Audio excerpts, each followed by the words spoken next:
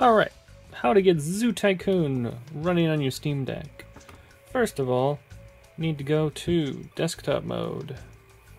Now, normally when I'm running old Windows PC games on my Steam Deck, I prefer to install the games on my Windows PC and then just transfer over the install folder on a flash drive.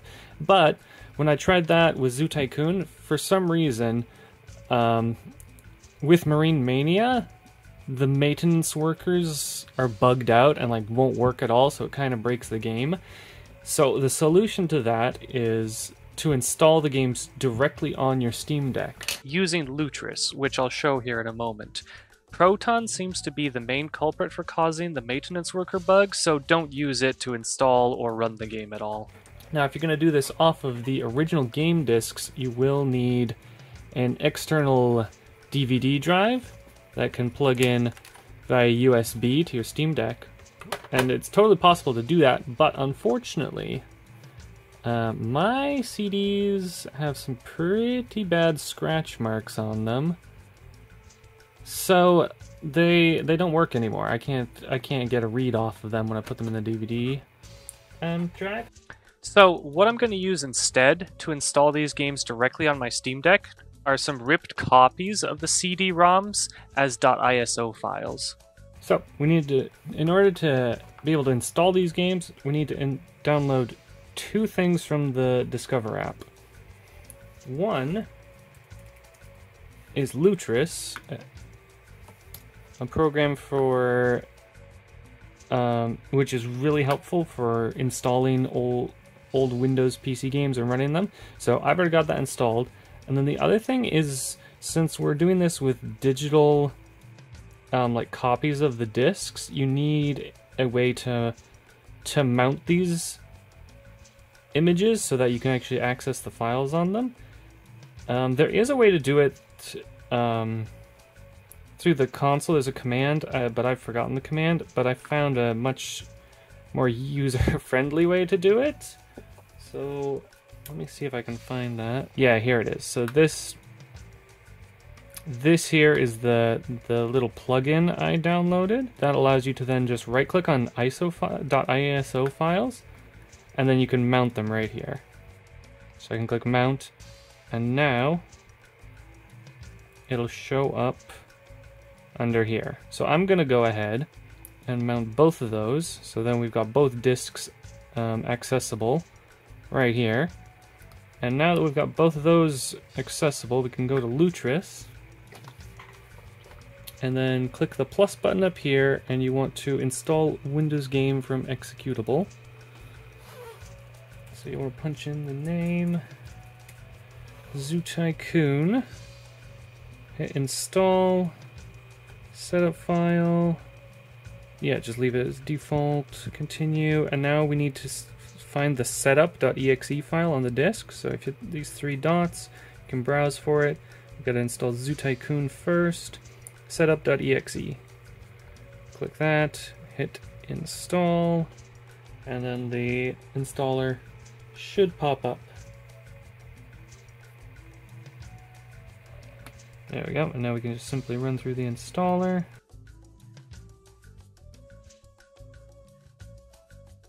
There we go, that's done, and now we can just exit out of that. And now for some reason, once you close the installer, then this Lutris thing says like it tried to do some exit code, but it never seems to work, so you just have to click abort, and then make sure you uncheck remove the game files, because otherwise it'll like just delete everything that it installed. And you click yes, so it won't remove your files. Of course, it doesn't show up in your list here, but it does show up under here now, Home, Games, Zoo Tycoon. So it did install under Drive C here, Program Files, Microsoft Games, Zoo Tycoon. It's there. So now we can move on to Marine Mania. So same thing again, hit the plus, install Windows game from executable, and here you want to make sure you punch in the exact same name, the exact same game name as you did when installing the base Zoo Tycoon, because that way it'll try to install into the exact same folder here, because when you're installing disk 2, it needs to recognize that the first disk is already installed, so that's why you need to punch in the same name here. And yep, install. Yeah, you get this warning, but it doesn't matter. We know what we're doing. Continue, and then now we gotta go to the marine mounted disk and select setup.exe and hit install. And there you go.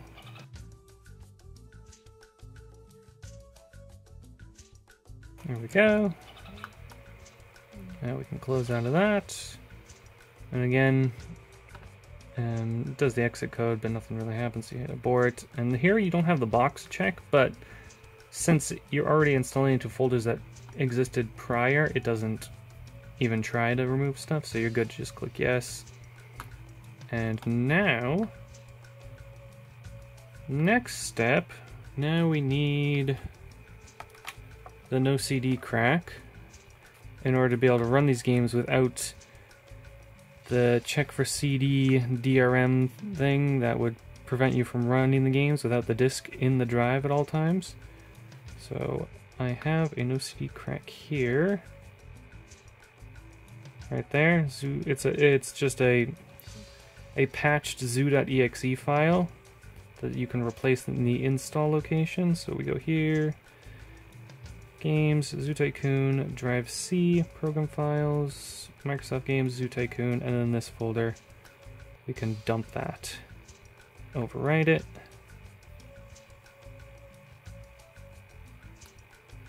And now we go back to Lutris, and now that we've installed the games, we can hit the plus button and then add locally installed game. And here, I'm going to punch in the name Zoo Tycoon. Select, for the runner, you need to select Wine, run Windows games, because we're obviously trying to run a Windows game. And then we need to go to Game Options tab, and we need to select the executable, which is the zoo.exe file. So we go Home, Games, Zoo Tycoon, Drive C, Program Files, Microsoft Games, Zoo Tycoon, and then zoo.exe. Boom. And yep, none of those other settings should matter. We should be good, so we can hit save, and now it'll pop up here. So let's just do a quick test launch and see if it worked. From Lutris, we're going to be adding it to Steam later so we can run the game from gaming mode. But we'll just make sure it's working. And it should boot us into the tutorial. And boom, the maintenance workers are working. Beautiful. Alright. So now we can exit out, and now you can, in Lutris, you can simply right click and go create Steam shortcut. And that is it. You can now return to gaming mode, and the game should run perfectly fine from there. And there it is. Shows up in the library already. It's already named Zoo Tycoon. That background, Lutris automatically sets some game art for it, but I would prefer to change the artwork. You can change it. I use a plugin with Decky Loader called Steam Grid DB, which allows me to quickly and easily change artwork based on the Steam Grid DB database. So I can just come in here and select different artwork if I want it. Let's go with that one.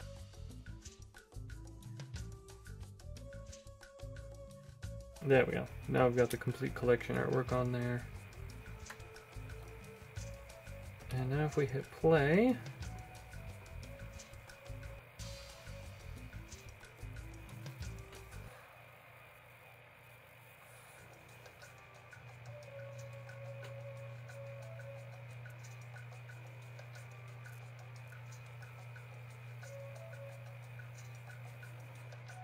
let's see if we go into the game.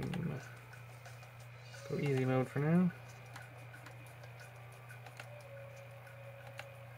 Alright, bump that out.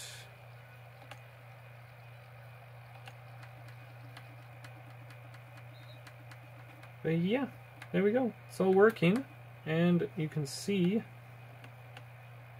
maintenance workers are working just fine. They actually have all the checkboxes showing up there. And we'll just do a quick test. Make sure that bug is not happening. We'll place out a bunch of maintenance workers.